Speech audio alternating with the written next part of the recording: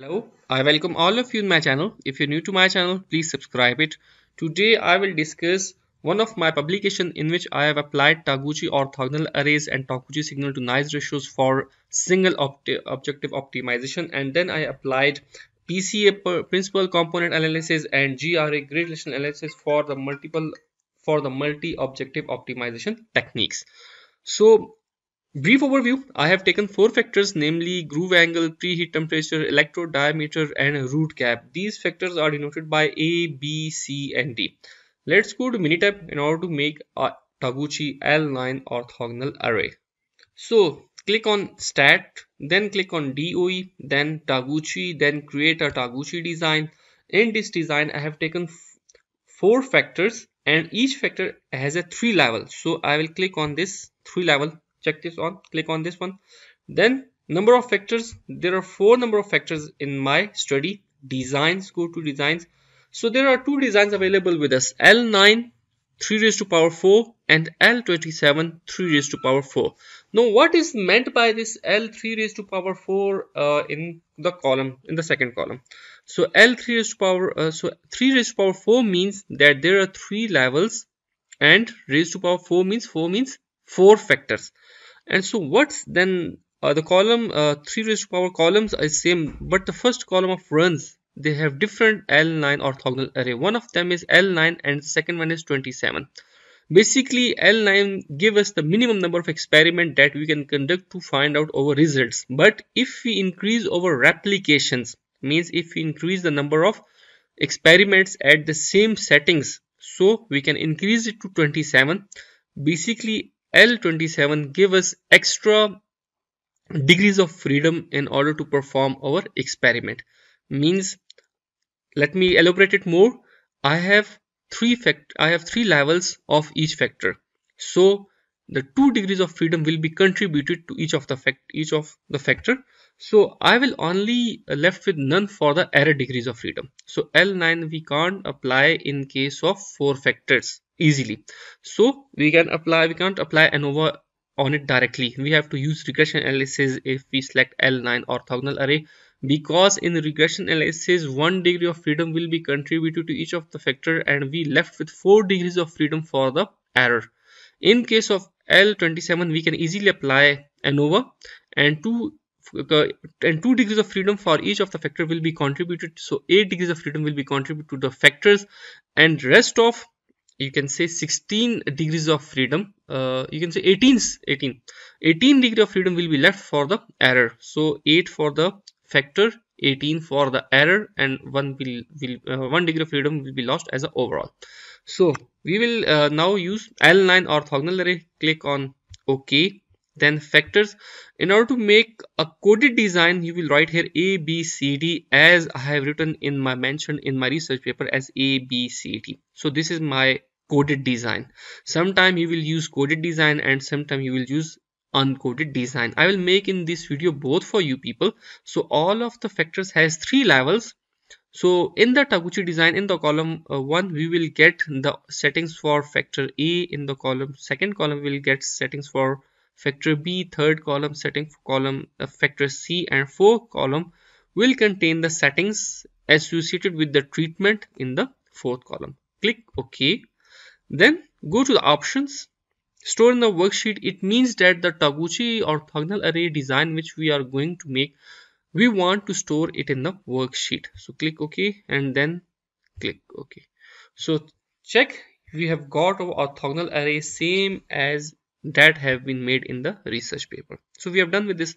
Now I come towards the uncoded matrix. You have to apply the similar steps but for a few little differences. Go again to Taguchi, create a Taguchi design.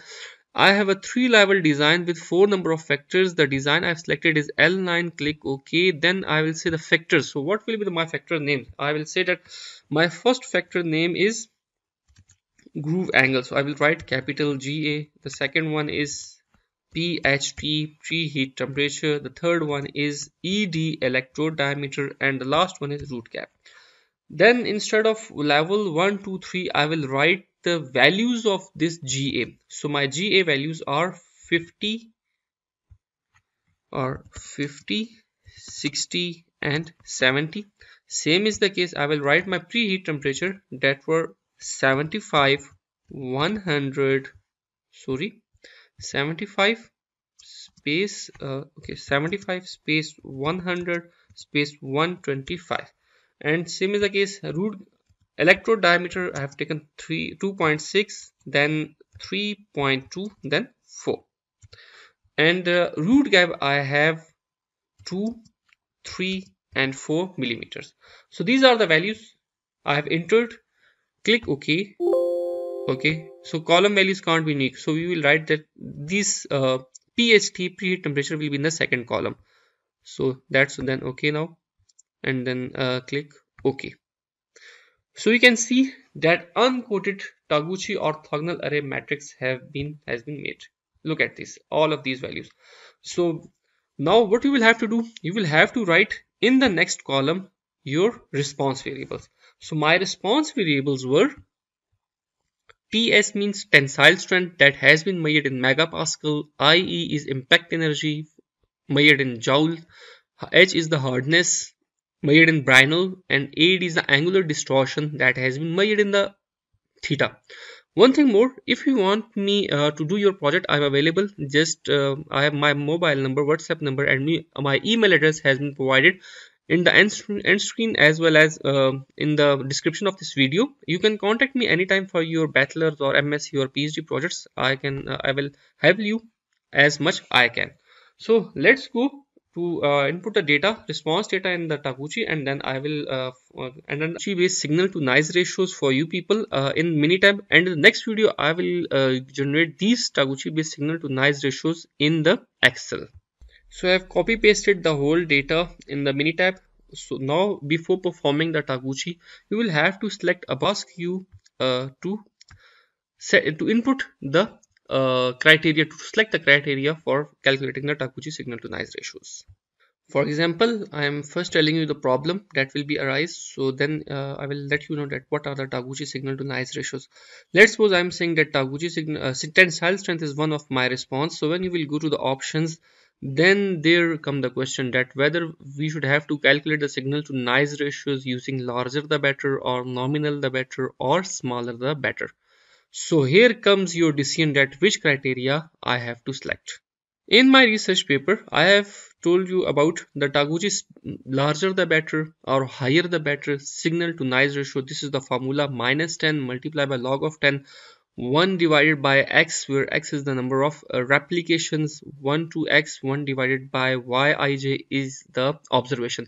These formulas are quite important when we calculate these signal to noise ratios using Microsoft Excel. However, in the Minitab you will have to memorize what is the criteria behind each of these formulas.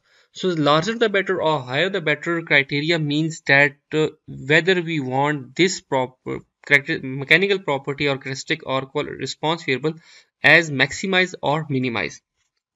I mean that I have 4 responses: tensile, impact, hardness, distortion. So which of the response I want to maximize and which of one I want to minimize. So if you are familiar to mechanical or industrial engineering, metallurgical engineering, you know that we need, in case of welding, we need higher tensile strength and higher impact energy of the joint, whereas we need low hardness and low angular distortion of the welding joint. So I will select Taguchi larger the better criteria for tensile strength and impact energy, whereas I will select lower the better or smaller the better criteria for hardness and angular distortion. So let's go to the stat, then DOE, Taguchi, analyze Taguchi designs, select tensile strength. Okay, go to the options, select larger is the better. Okay, this was the first one. Then you can compute signal to noise ratio plots and means of them. Let me show the graph I have made in my research paper with a good aesthetics. So let's go to that graph because you need that graphs for publishing your paper in a well-reputed journal. Let me show you. So these were the main effect plots for signal to noise ratios. You people will see that Minitab will give us the plot, the graph that were not as good aesthetically. So we will have to work on these graphs to make them good looking, attractive for publication. So I will make a separate video, or in the next video I will let you know that how we can make such graphs. If you need any help, you can also WhatsApp me about this.